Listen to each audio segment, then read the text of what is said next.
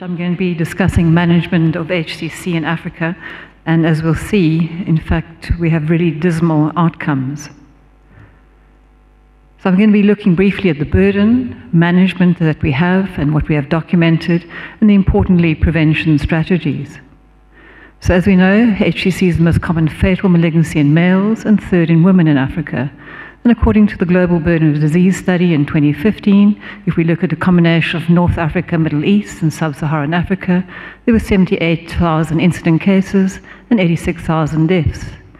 Clinically, males tend to predominate at a ratio of 2 to 5 being fold higher, particularly in hepatitis B-related HCC. And socioeconomically, it tends to affect more rural populations than urban. And if we look at the median age in Sub-Saharan Africa, particularly in relation to hepatitis B, this is about 45 years. But interesting, if you are rural-born and living black male, the median age is 34.7.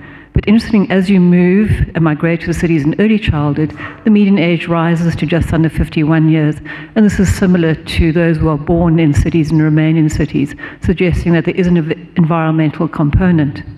And we need to remember this is an aggressive tumor with coexisting cirrhosis in only about 60%. And as we've seen, HCC incidence matches mortality. So the risk factors are very well known to us. Hepatitis B, we need to always remember the cofactor of hepatitis D, which tends to present with a much more aggressive, early onset HCC, and we need to remember this in terms of screening. Hepatitis C, exposure to dietary aflatoxin, and alcohol-induced cirrhosis.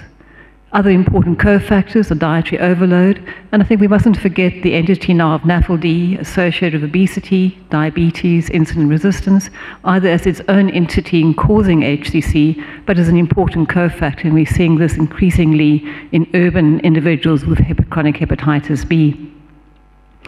So we look at the age-standardized incidence ratios, mortality ratios, and age-standardized DALYs. The highest is in West Africa with 29,000 incident cases, 31,000 deaths, and we look at DALYs per 100,000, it's 1,000. If we look, comparing it to the rest, in North Africa, age-standard incidence ratio is 6.3, 16.9 in Central Africa, 10.3 in East Africa, and 8.6 in Southern Africa. And the age-standard mortality per 100,000 in North Africa is 7.1, 19.9 in Central Africa, and in East Africa 11.9, and Southern Africa 9.5. And we need to remember the really significant morbidity associated with this. So with age-standard DALYs, in North Africa is 159, in Central Africa 460, East Africa 306, and in Southern Africa 218. And if we look at the incident ratio across all regions, it's more common in men than in women, and it ranges from 5 to 2 per 1, with the higher prevalence in males being particularly in hepatitis B associated. As is expected, the incident ratio is high mainly due to hepatitis C in North Africa and Middle East, in Western Sub-Saharan Africa due to hepatitis B, in Central Africa, hepatitis C, and interestingly, recent data show that in both Eastern and Southern Sub-Saharan Africa, the highest incidence ratio is actually related to alcohol.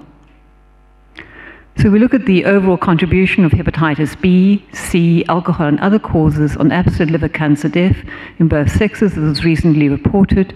Globally, hepatitis B accounts for 33%. As can be expected in North Africa and Middle East, hepatitis C is 44%.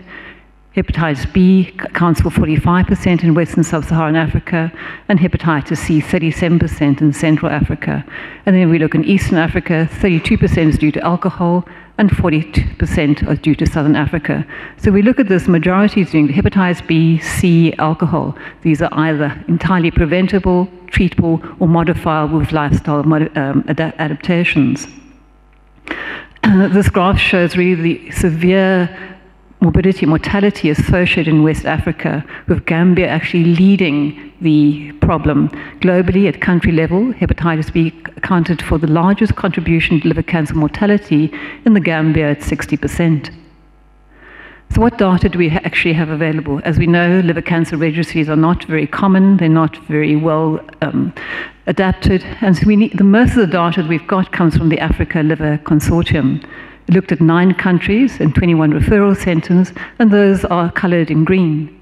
There were 2,500 patients, 1,200 from Egypt, and 1,300 from the 9 sub-Saharan countries. One of the problems, as you can see, there are no Southern African countries represented. So over a 10-year period, they described the demographics, clinical features, management, and outcomes, and we've got a lot to learn from this study. So the overall median age was 54 years. In Egypt, as we expected, it was mainly due to hepatitis C, it was 58 years, and sub-Saharan Africa, 46 years. HCV accounted for 84% in Egypt, and hepatitis B, 55% in sub-Saharan Africa. And the median age was higher in those with hepatitis C associated at 58 years, compared to 42 years for those with hepatitis B. But the real concerning data that came out was access to specific therapy. In Egypt, 76% had access, but only 3% in sub-Saharan Africa. And this, as can be expected, had an effect on the median overall 1-year survival. In Egypt, it's just under 11 months, but in sub-Saharan Africa, we have a dismal 2.5-month survival. So this really looks at why the survival is so poor. In sub-Saharan Africa, from the same study, 72% presented with Barcelona stage D, and only 5% in stage A to B. And if you compare this to the European data, 14% will present with the terminal stage D, and 40% in stage A to stage B. If we look at the options that were available in Egypt, bearing in mind 76% had some access to specific therapy. In terms of curative treatment, 35% had access. And if we look at this in more breakdown, less than 1% was actually transplantation, despite having access to established transplant programs, 2% resection, 32% local radiofrequency ablation, 36% TESS, and 5% sorafenib. And as we can see, really very few patients had access to any therapy in the other countries in sub-Saharan Africa. So if we look at the overall survival according to stage, if you were stage A to B, there's really no difference between Egypt and other sub-Saharan countries, really driving our need to actually identify these patients early. Survival, however, was much worse in sub-Saharan African countries, in those presenting with stage C with a hazard ratio of 2, stage D with a hazard ratio of 3.3, and if the stage was unknown, the hazard ratio was as high as 5.96. So what are the reasons for the median age of HCC diagnosis being younger in sub-Saharan countries, 46 compared to 58?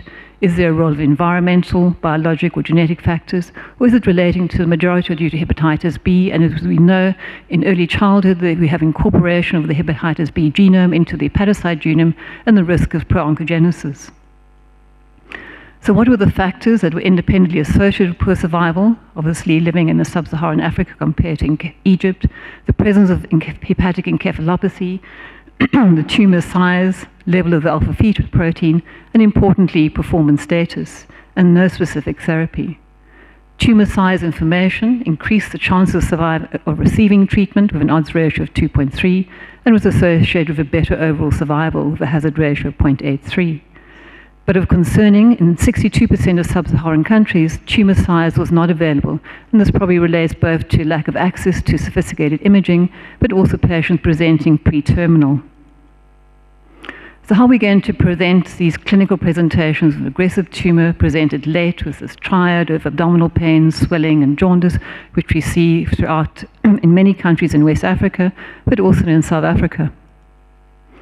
In terms of trying to predict, can we use the models that predict hepatitis B-related HCC development? These have been developed in Asia and in Europe, and in fact, none of these have been validated in Africa. We need to remember they are weighted for age and cirrhosis, and importantly, that 40% of liver cancer occurs in young, non-cirrhotic hepatitis B patients in sub-Saharan Africa. So we need to be looking at developing our own risk models. In terms of screening and surveillance programs of alpha-fetoid protein and ultrasound every 6 months in high-risk individuals, as we know, this enables early detection and improves overall survival. But if you're going to have this, we have to have adequate recall policies. We need programs for this. But once you identify them and diagnose it, you need to have access to therapy that actually can reduce mortality and morbidity. So once again, we need to look at guidelines that are relevant to North Africa and those that are relevant to Sub-Saharan Africa. This slide clearly shows the benefits of surveillance programs in Taiwan and Japan, which actually significantly improve survival, and then this really poor survival figures in Africa relating to this major surveillance gap and lack of early diagnosis as a result of screening. This web-based study was recently reported by Lewis Roberts at the Gaslit meeting in August this year, and they looked at 14 African countries, 58 referral centers, and they looked at 63 participants. Of note, this were representations from West, Central, East, and Southern Africa. And what is concerning, 76% reported that less than 10% of patients were under surveillance at the time of diagnosis of HCC. 62% reported that hepatitis B was diagnosed before HCC diagnosis in less than 10%. And what were the barriers to HCC surveillance? 90% reported lack of liver disease diagnosis, nearly 60% lack of symptoms, once again emphasizing the need for education, that viral hepatitis is usually a clinically silent disease, even by the time they develop compensated cirrhosis. And 44% claimed poverty was one of the reasons. So what were the available treatment options? In fact, these were not too bad. Surgery was available in 56%, local ablation of 37%, and local regional therapy of 30%.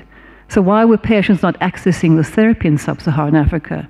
Once again, the main reason was patients presenting at advanced stage in 98%, poverty in 60%, and then lack of clinical expertise in 57%. And this really addresses our need to establish centers of excellence. And I think we need to look in a region where hepatitis B is endemic, whether we should be looking at population-based screening in order to identify candidates for HCC surveillance. So this diagnostic algorithm is really well known to all of us. But underpinning this, diagnosis requires access to sophisticated imaging, but also experienced radiologists that are trained in interpreting difficult imaging. So in terms of management, as we know, management ultimately depends on access to healthcare.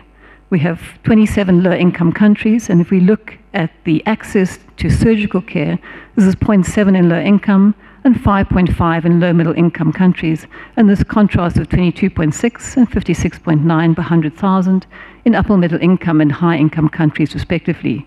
As we've seen, stage is important, but importantly, performance status. So as we know, the curative options are local ablation, resection, liver transplantation, palliative, TACE, systemic therapies, and importantly, best supportive care. And I think what we'll see, what we need to be really concentrating in many of our regions is prevention strategies. So in terms of the access to therapy, if we're looking at trying to attempt survival greater than 5 years, we're looking at ablation, resection, and transplantation. But I think for the majority of countries, we should be concentrating on detecting early so we can offer ablation and resection.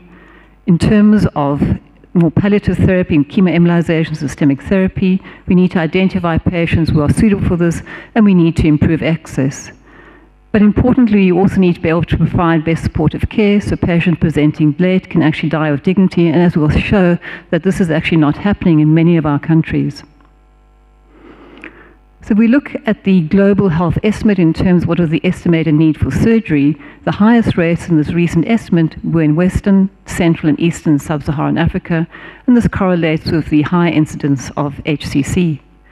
A recent online survey done by our hepatocellular in our unit in Cape Town, looking at a few countries outside South Africa, and they established that there were hepatobiliary surgeons in 13 tertiary centers, and they looked at Nigeria, Senegal, Ghana, Cameroon, Kenya, Uganda, Namibia, and Zimbabwe, and we need to build on this expertise. In terms of liver transplantations, we have established centers in Egypt and South Africa, there's some in Tunisia, and those that are planning programs include Sudan and Ghana. But I think we also need to be able to train individuals in how to manage patients post-transplant. As it's been mentioned, many patients do go overseas to have living related and then return to individuals who do not know how to manage transplantation long-term. So unfortunately, there is limited access to sophisticated diagnostic imaging. There are lack of trained interventional radiologists for RFA and TACE, and we need to be addressing this. In terms of targeted therapies, in terms of sorafenib, and we know that the outcomes were not as good in Asia as in Europe, and in fact none of those trials were ever done in Africa, as similarly can be said for lafenib and the second-line therapy, reganofinib. And in fact, in reality, most of our patients would not get access to these therapies. But I think what's concerned, as we've seen that the HCC burden is significant in Africa, but only 1% of current ongoing clinical trials are actually being conducted in Africa, and this is something that we should be changing. In terms of palliative therapy, 95% of patients in that Africa Liver Consortium study were treated with palliative intent. And if we look at the sub-Saharan countries who have access to oral morphine, these are in pink and green. In fact, this is very few. And this is due to regulatory restrictions, lack of healthcare training in terms of opioids for palliation, and then there's ongoing opioid phobia in terms of side effects and addiction. And this is a real concern, as at least 88% of cancer deaths from moderate to severe pain are being untreated appropriately. So we need to look at a resource-sensitive approach, and we need to recognize that resources differ within and between countries. In terms of mineral resources, which apply to many regions within my own country in South Africa, we don't have many treatment options available, and we really should be looking at primary and secondary prevention. In terms of medium resources, resection and ablation, and high resources, liver transplantation is really realistic and going to be available to a few patients. So we need to look at primary and secondary prevention, and we need to improve access to hepatobiliary surgery and interventional radiology. So these prevention strategies, I think we need to really realize that many of these diseases are highly preventable or curable. The primary prevention targets, in terms of the Sustainable Development Goals, as well as the WHO strategies, look at eliminating viral hepatitis as a major public health threat. So we need to look at active hepatitis immunization, implementing the birth dose, full universal vaccination. And as we've heard from a number of speakers today, adults do present with acute hepatitis B, so we need to be looking at vaccinating high-risk groups. We need to improve safe injection and transfusion practices and avoidance of unnecessary parenteral treatments. Importantly, we need to decrease aflatoxin exposure. We need to reduce the harmful use of alcohol and tobacco, and importantly, control diabetes and obesity. But once again, as we've seen from a number of the talks today, we need to actually address community and patient education programs regarding the risk factors for viral hepatitis, aflatoxin and associated liver disease, and healthy lifestyle options. So this slide was shown yesterday by Shrivanti, showing that the systemic review at an early age of infection not only is associated with an increased probability of chronic hepatitis B, but an increased risk of HCC. And a longitudinal study from the Gambia showed that hepatitis B was a risk factor for significant fibrosis and HCC. So we really need to be addressing this. As has been shown very clearly in Taiwan, the implementation of a very active hepatitis B vaccination was able to decrease the HCC incidence per 10 to the 5 person years from 0.92 in unvaccinated to 0.23 in vaccinated cohorts. In terms of global and regional vaccination, we are only sitting at 77, and we need to improve this to 90%. And this is important because Taiwan studies have shown that incomplete vaccination is an important predictor for HCC, with a hazard ratio of 2.52 after correction for maternal surface antigen status. Prevention strategies in terms of aflatoxin control, we need to remember that aflatoxin and hepatitis B has synergistic hepatocarcinogenic effects with a relative risk of 54 with dual exposure. And it's importantly, when one addresses both routes of contamination, both growth and storage, one needs to look at replacing crops with those that are less susceptible to aflatoxin, as has been actively done in China, with replacing with a rice-based diet. We need to educate individuals and communities that damaged plants are more susceptible to fungal contamination. We need to look at pre-harvest prevention with adequate irrigation and use of fungicides, and actually educate in terms of removing moldy crops. Importantly, improve storage facilities, and this is relevant because if you can decrease the aflatoxin exposure to below detectable levels, this decreases the HCC incidence in the general population by 14 to 19%, and the surface antigen population as high as 30%. So in terms of secondary prevention, as we've seen repeatedly throughout the last 2 days, treatment of hepatitis B and C is essential. This decreases the HCC risk, including those of advanced fibrosis, even leading to regression. But once again, you're going to need to diagnose these individuals and link them to care. And that means we need access to affordable WHO pre-qualified point-of-care diagnostics, as well as DNA monitoring. We need to look at how we can implement screening and surveillance of high-risk populations. And importantly, I think we need to be establishing centers of excellence for HCC management within our countries, which can act as referral centers. So we see in the slide, we know that entecavir compared with controls improves outcomes in terms of HCC in cirrhotic patients, with the cumulative HCC incidence rates at 5 years being 3.7% in entecavir and 13.7% in controls.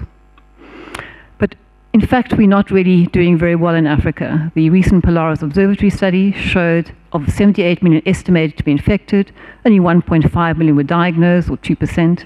And of the 21 million that were eligible for treatment, in fact, we've only treated about 33,000, or less than 1% access therapy. So we need to be working on this if we're going to establish this target of treating 1 million by 2020. In terms of hepatitis C and secondary prevention, this large retrospective cohort study of 22,000 patients treated with DAAs from the Veteran Health Administration hospitals, there had 271 new cases and 181 with an SVR. But the SVR significantly reduced the HCC from 0.9 compared to 3.5 HCC per 100 person years, with adjusted hazard ratio of 0.28. And as can be expected, cirrhotics had the highest annual HCC incidence after SVR at 1.82 versus 0.3 per 100,000 person years in non-cirrhotics. So once again, we need to remember these patients need to be in long-term follow-up with ongoing surveillance, and we need to put these programs in place. But once again, we're not doing very well in terms of actually accessing hepatitis C therapy. In North Africa, the strides have been enormous. They've got a 6% positive net cure, so they're addressing the epidemic. But in sub-Saharan Africa, as I showed earlier, it's minus 2.1, so we are having more infections than cures. And we need to look at how we're going to access affordable diagnostics, but also affordable, probably pan-genotypic regimens for this management. Tertiary prevention is only going to be applicable to a few patients probably, but I think we need to remember that we need to continue therapy. The systemic review, meta-analysis, antiviral therapy, reduce HCC recurrence after curative surgery, and this is going to be very important as we identify more individuals and get them into appropriate therapy. And this showed there's an improvement in recurrence-free survival in the antiviral group with a hazard ratio of 0.66, and an improvement in overall survival as well with a hazard ratio of 0.56. The nationwide claim database from Taiwan showed that antivirals were independently associated with reduced risk of HCC recurrence after surgical resection and radiofrequency ablation. So what can we learn from our own continent? Well, the Prolifica project, which aims to reduce the incidence of hepatitis B-related HCC in West Africa, they've been able to validate 3 point-of-care rapid diagnostic tests, both in the field and laboratory settings, upscaling diagnosis and linkage to care. And as we've heard this morning, both in the Western Cape, in Namibia, they're actually validating point-of-care rapid diagnostic tests. The Prolifica project also showed that large-scale test and treat HV programs are feasible and cost-effective, and they validated a urinary metabolite panel that has a high sensitivity of 86% and specificity of 90% in discriminating HCC from cirrhosis and diagnostically outperform the serum alpha-fetoprotein. So I think we need to learn from these projects that are ongoing successful and apply them to our own regions. So in summary, if we look at the management of HCC, I think we need to be looking at a public health approach for primary prevention, and this will remain the cornerstone of management of HCC in sub-Saharan Africa.